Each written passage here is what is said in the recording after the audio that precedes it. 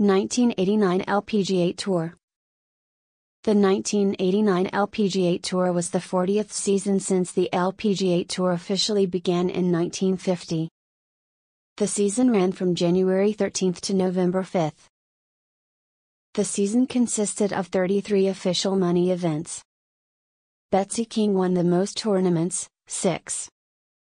She also led the money list with earnings of $654,132. There were 7 first-time winners in 1989: Tina Barrett, Elaine Crosby, Allison Finney, Garbacz, Tammie Green, Robin Hood, and Dottie Mochrie. The tournament results and award winners are listed below.